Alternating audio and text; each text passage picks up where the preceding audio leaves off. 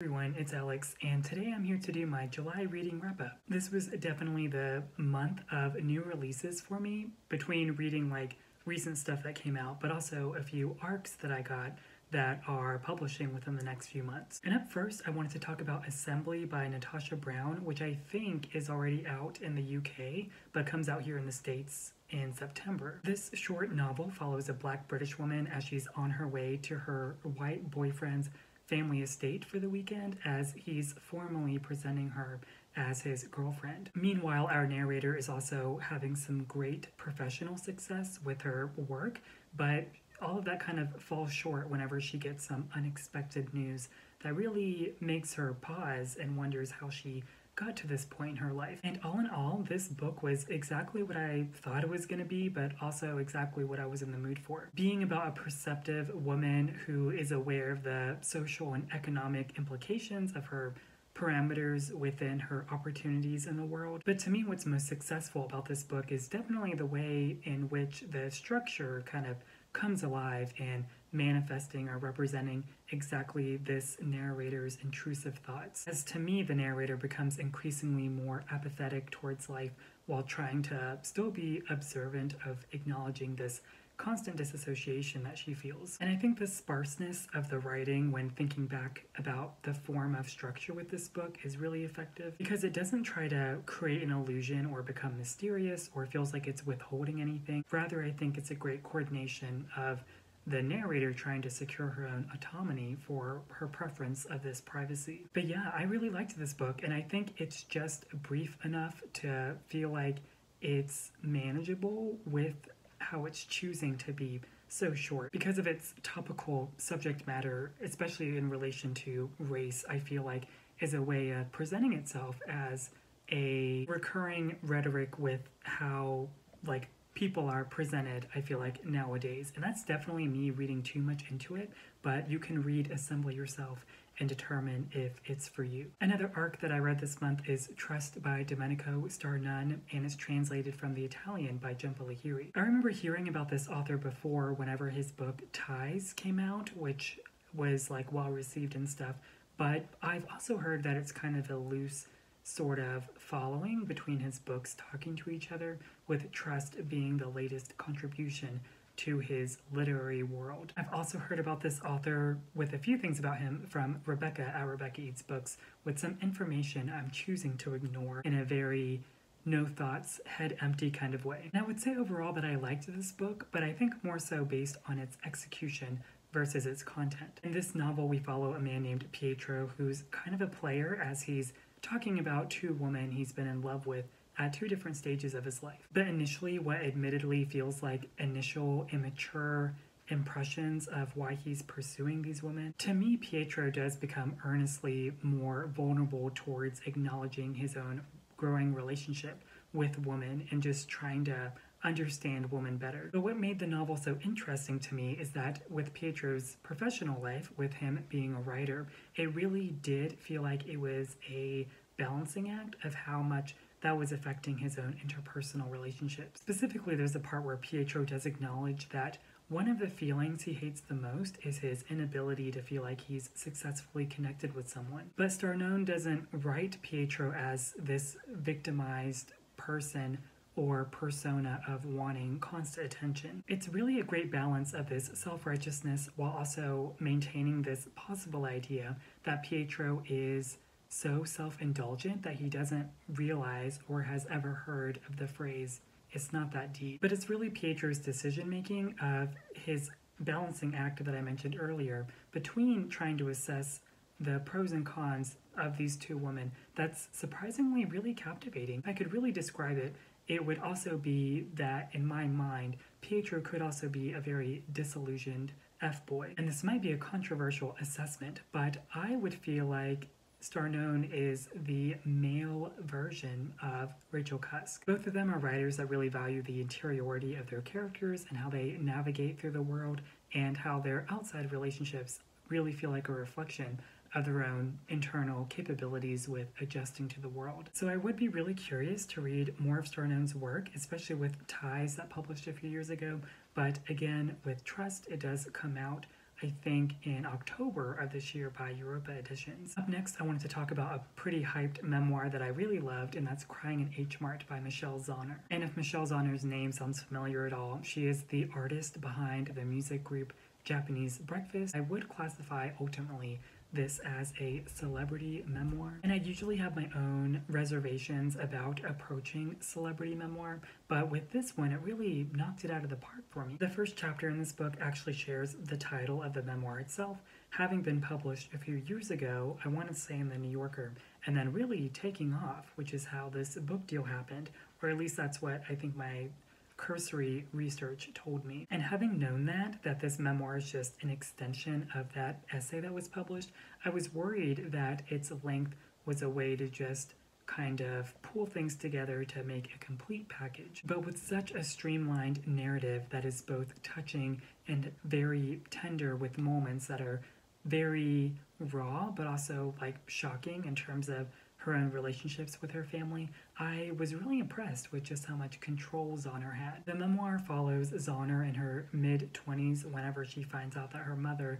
is in poor health, opening the doors for Zauner's reflections on her Korean-American upbringing. And with this premise of Zauner's mother dying, it really feels like it opens up all opportunities of Zauner making this such a concise and restrained form of confession with the details that she shares. For example, Zauner describing that her father openly admits that he's not sure if he and Zauner have a relationship anymore whenever her mother will die. And even beyond her immediate family, Zauner also details some horrible, very misfortunate things going on with people sort of in the parameters of her life, like her boyfriend who was poorly, unfortunately, assaulted just randomly for doing something that didn't feel like it was justifiable. Not that people need a reason to be attacked, but no matter what it is, I feel like with Zauner's sense of control that I mentioned, it really does feel like the memoir is told so gracefully and so expertly in its own way, to which Zauner treats herself more like a character in a novel. And sure, there are sometimes parts that I feel are a little ham-fisted, like Zauner making sure to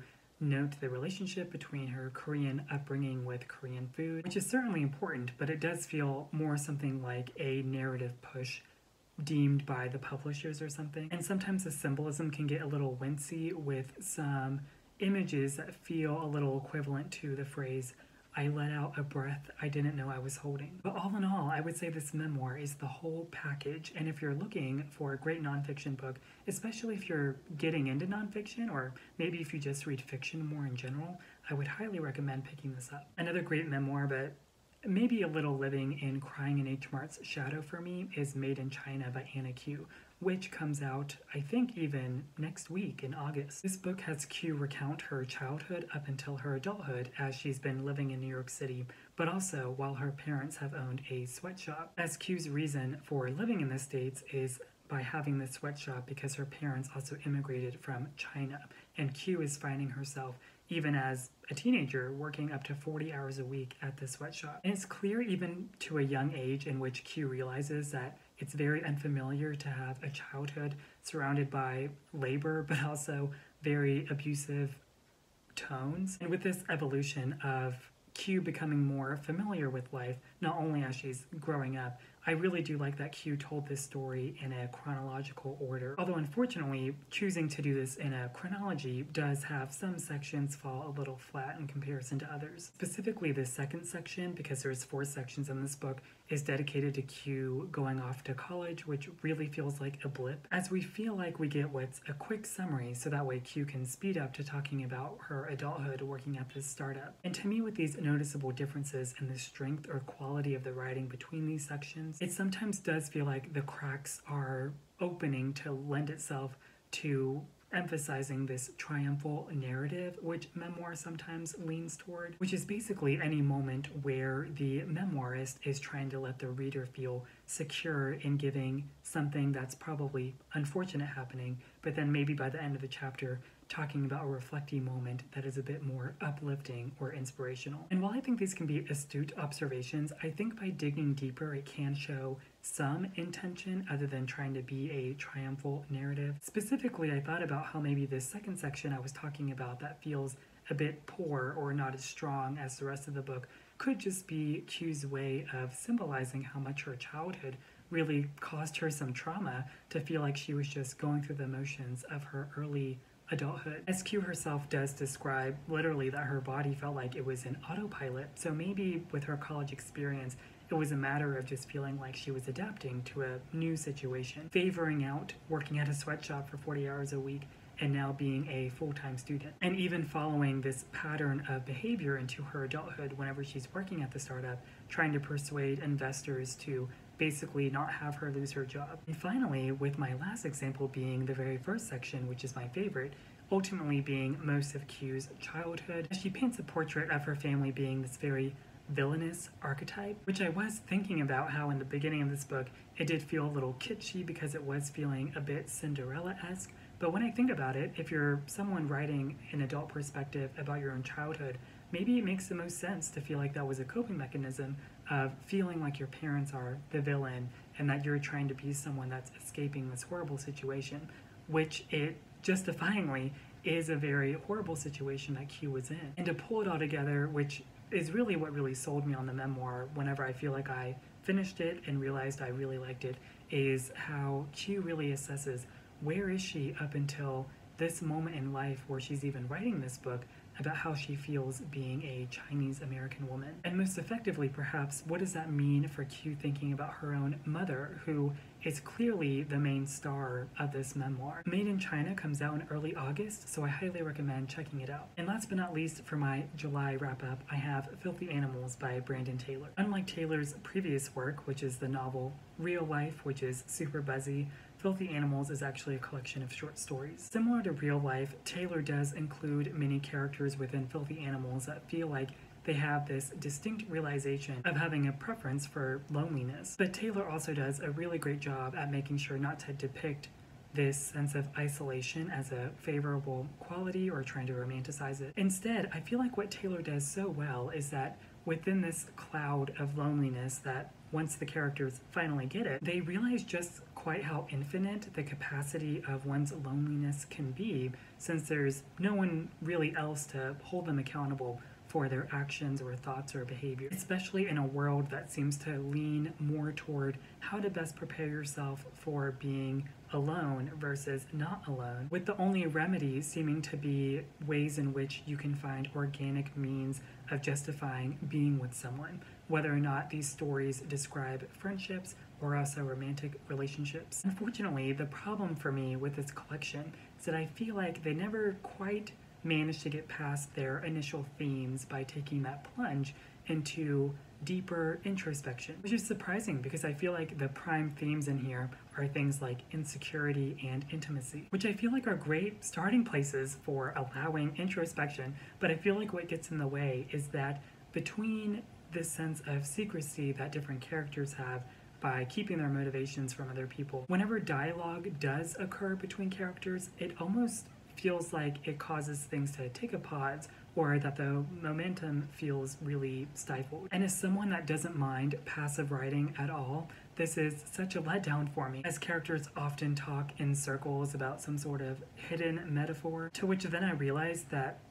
people don't talk like this at all. And I'm willing to suspend my disbelief, of course, whenever it comes to conversations or dialogue like this, but I feel like I'm getting to know the dialogue first before I know the characters behind the dialogue, which I know it's kind of crazy to say because you might think that the dialogue can give characteristics, but I dare say that sometimes this book even lacks a sense of personality or distinction between characters in different stories. But I think the redeeming quality of this collection, and really just Taylor in general, is that I think he really does have such a distinct and clear voice whenever it comes to what he wants to write about. Because these stories still don't feel anything like MFA workshoppy to me, so it does feel like I'm reading very skilled writing. And the genuine tone to these stories, overall, I think is effective in manifesting this internalized bleakness. It's just disappointing that these characters feel more like dolls in a dollhouse pretending to be people. And maybe that's the point of it all. I don't really know, but what I do like is trying to discover the seed that Taylor plants within his characters and watching them evolve. Again, as I read and really enjoyed Real Life by Brandon Taylor, being able to observe the character Wallace within that story much reminded me of the interconnected stories in Filthy Animals, where we follow a character named Lionel. So it's no surprise to me that my favorite story or stories in this collection happen to be the ones about Lionel, as we followed him through, I think, 4 or 5 stories. And what I love is that where we leave Lionel is actually so unclear. And without spoiling anything, it's just a matter of Lionel, like the conscious decision to try to feel open to someone and what that means. And I wish that my relationship or my time with the character of Lionel was longer. So I really enjoyed that stuff. So it makes me really hopeful for the next novel that Taylor comes out with. So ultimately, much like how I feel with the dates that I go on, I feel like it's more me than them. In this case being that I'm sure Filthy Animals is a great book for some people out there that maybe like different aspects of Taylor's writing, but I much prefer his novels. So those were all the books I read for July. And if you read any of these, I would love to know what you think. Although I'm sure with, at least maybe even half of these where they haven't published yet, I hope if you do pick up those ones that you enjoy them as well. As always, thanks for watching, and I'll see you next time.